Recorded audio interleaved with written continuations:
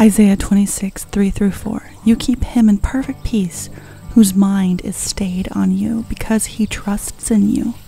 Trust in the Lord forever, for the Lord God is an everlasting rock.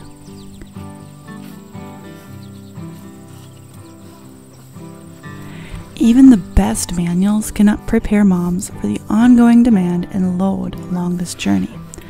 Many moms feel helpless, clueless, and weary, and if that's not enough, they feel guilt and shame for feeling this way. The original blog post for this voiceover is entitled Bible Verses for Struggling Moms, but I'm just not feeling that title for this video. Instead, I went with Looking to the Bible for Victory in Mothering. I am tired of the negativity in this world, in my community, and on my computer screen. So I want to offer something this week where our script is flipped. Yes, there is struggle. The Word of God promises that there will be, and that there will be struggle along the way. But the Bible also talks about victory, joy, and the abundant life.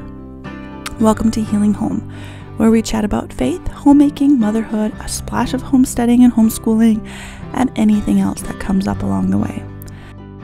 Today I'm really excited about this video because we get to chat about looking to the Bible during the struggle, but find joy in motherhood and homemaking, and here's the key, finding victory in Christ.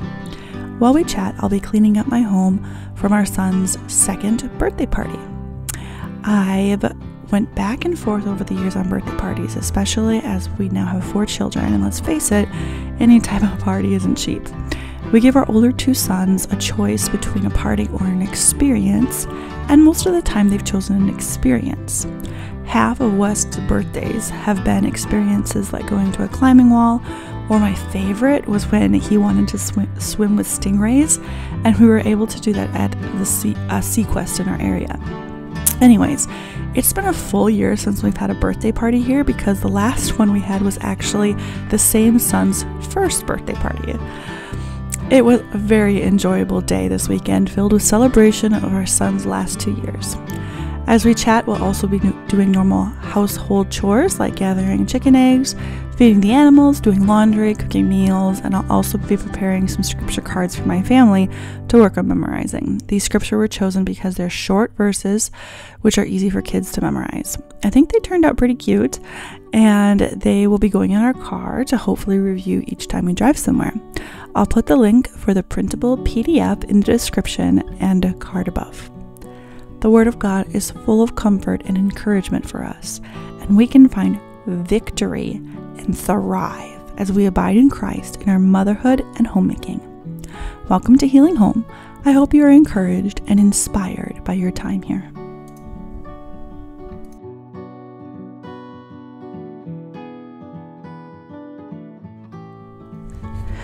We all go through seasons in our lives when life seems like a daily uphill struggle. The Bible has plenty to say about this.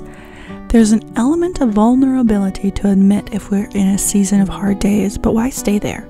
Yes, we're going to discuss some Bible verses that will encourage us when we find ourselves in a mentality of struggle. But we need to find a victory in Christ. Dare I say that when we abide in Christ, we will find abundance in our lives. I want to remind people that most of my videos are not theological Bible studies. Actually, all of them are not. We are not exegeting Bible passages, but rather topically exploring.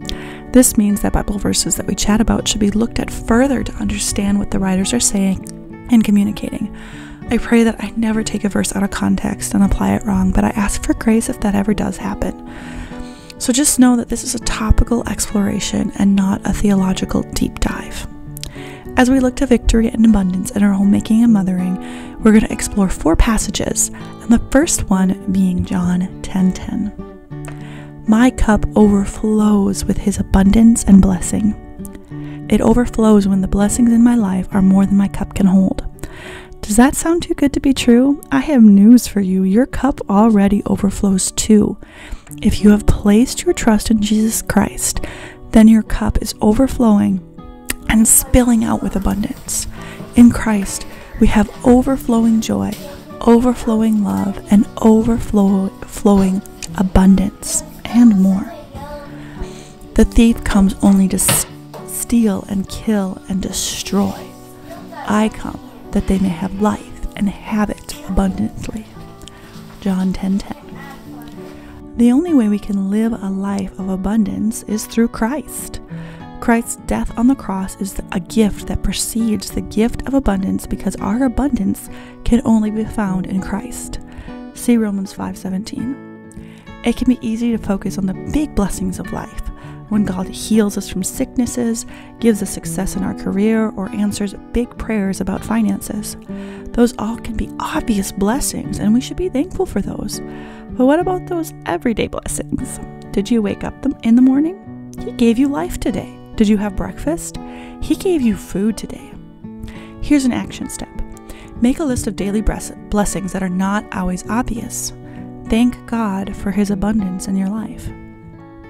Matthew 6:30. But if God so clothes the grasses of the field, which today is alive and tomorrow is thrown into the oven, will He not much more clothe you? O you of little faith. A simple and mundane task like laundry can be an spiritual experience of joy. When we flip our mindset and thank God for the clothes He has provided, the home we get to fold laundry in, and the children we get to serve by these tasks.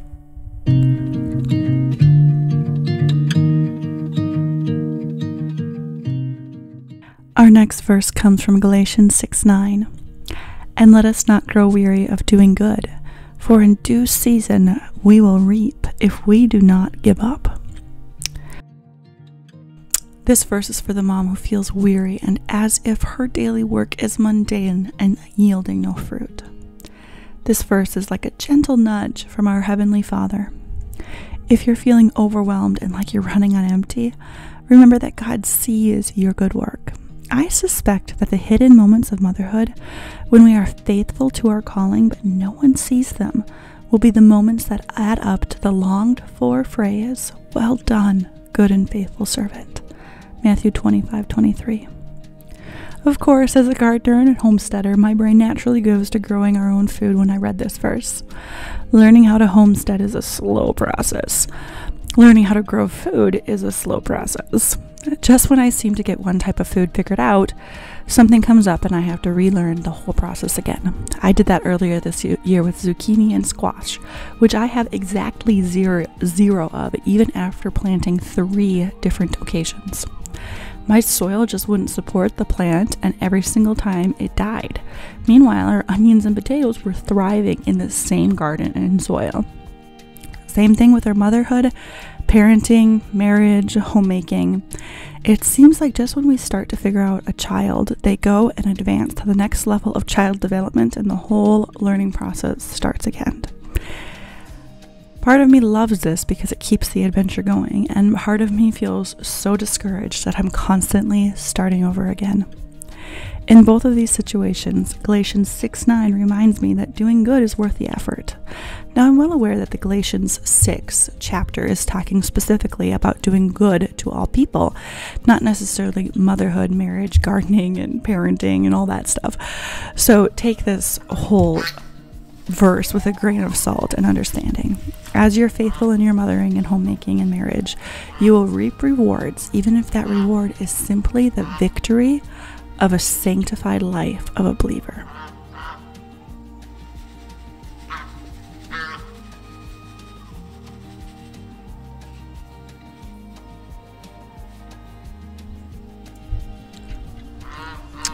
Our next verse is Philippians 2:14 through 15.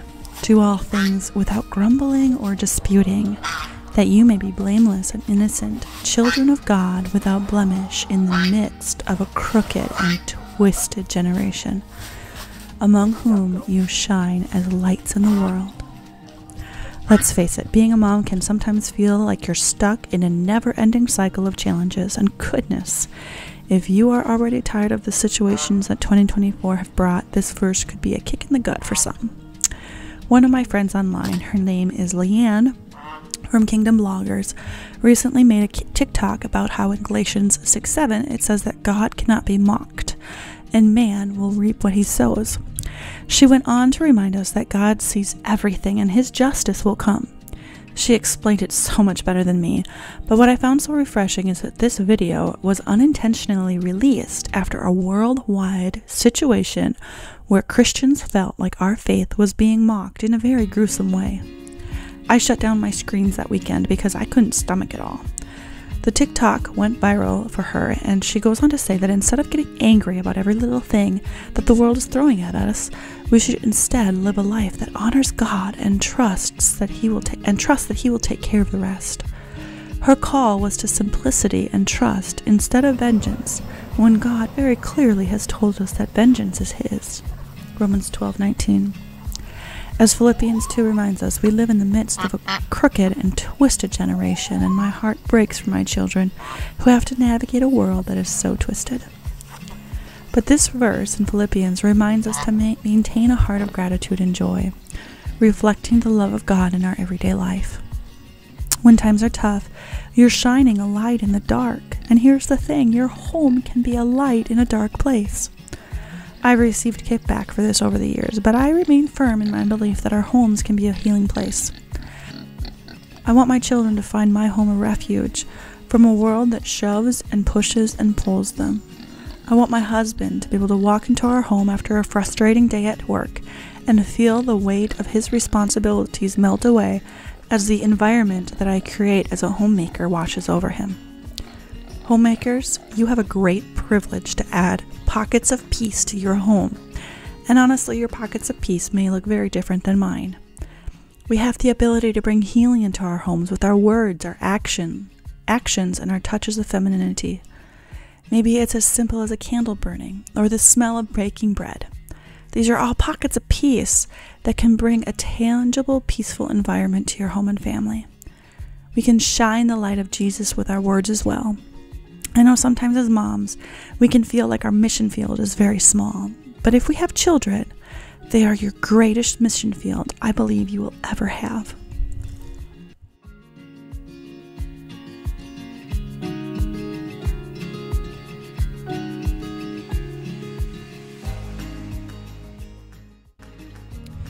Before we move on, I'm going to share the recipe of the week, which was and is my homemade burritos.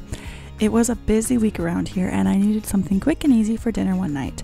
I often use leftovers for this healthy burrito recipe, so you'll see footage where the ingredients vary slightly from the original recipe.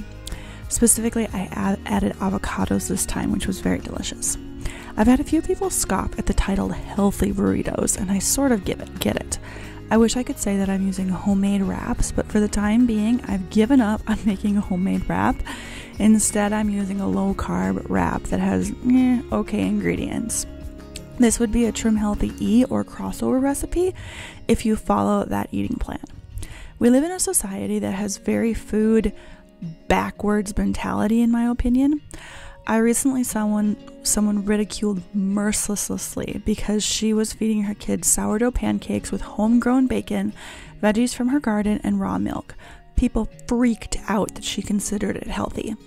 That meal that she served her kids was so much more nutrient dense than a bowl of cereal, which many people consider a healthy breakfast for kids. I sort of look at these burritos the same way.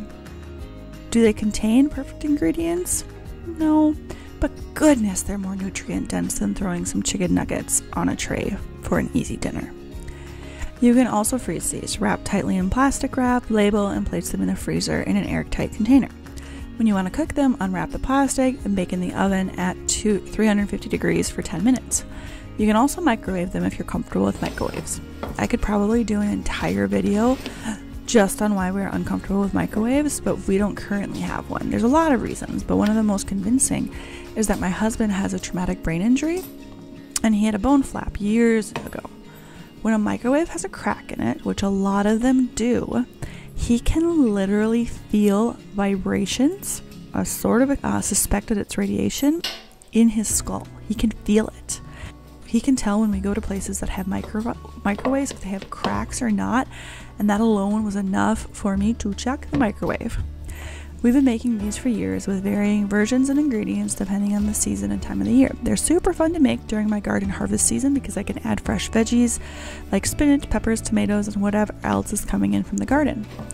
We've also made these with our homegrown pork, which is also excellent. You can find the whole list of ingredients and instructions at healinghomerecipes.co.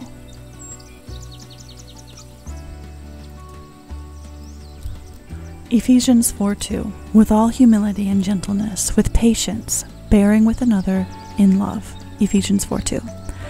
This verse is for the mom who needs a reminder of how to keep her cool and handle her children in those challenging moments.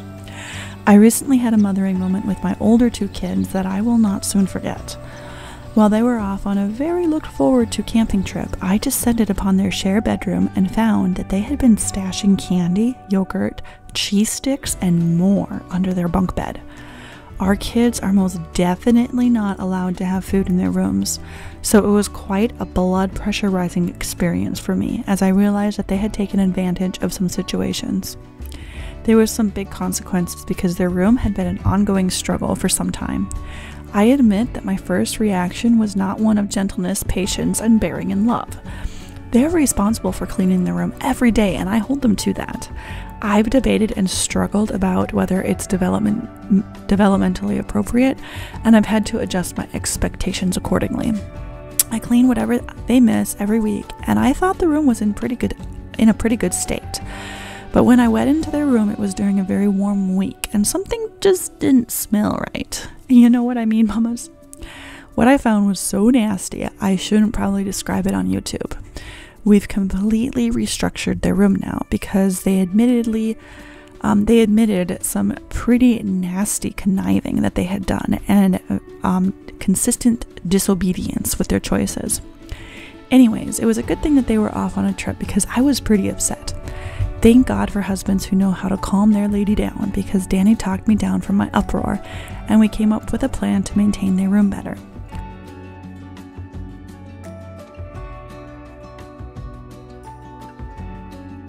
Sometimes we need a team to help us maintain our humility, gentleness, and patience like described in Ephesians 2. We need people in our lives. We're not an island to ourselves. We need to call out to the Holy Spirit and to those brothers and sisters in Christ who can help us when situations, even something as simple as a bedroom, brings us to a point of distress. Whether you're dealing with a challenging day or navigating tough times with your children, humility and gentleness are a key to keeping the peace of God in your home. 1 Corinthians 13:4-8. Love is patient, love is kind, and is not jealous. Love does not brag and is not arrogant, does not act unbecomingly, it does not seek its own, is not provoked, does not take into account a wrong suffered, does not rejoice in unrighteousness, but rejoices with the truth, bears all things, believes all things, hopes all things, endures all things. Love never fails.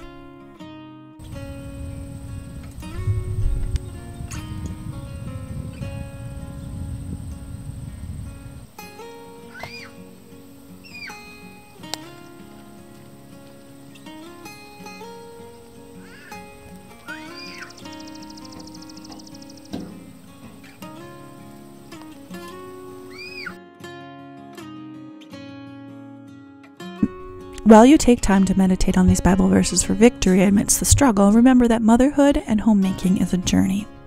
The cliche saying, "the days are long but the years are short," are very true.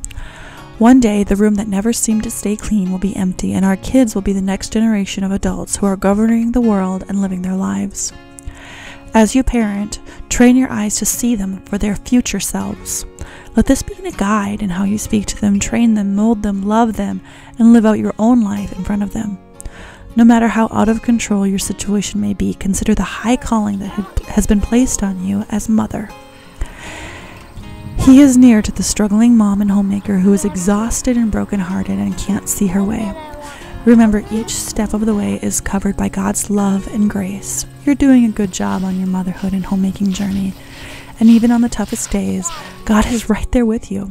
Keep trusting Him, lean on His promises, and know that His love will see you through. My dear sister, He cares for you. Does your cup overflow with abundance? It should always be overflowing if God is reigning in your life. My cup runneth over with blessings. It runs over firstly because Christ saved me, measly old me that messes up so much. If salvation is all that Christ offered, that would be enough. But Jesus promised an abundant life, one filled with blessings. When we live in submission, we will find a lifetime supply of abundance.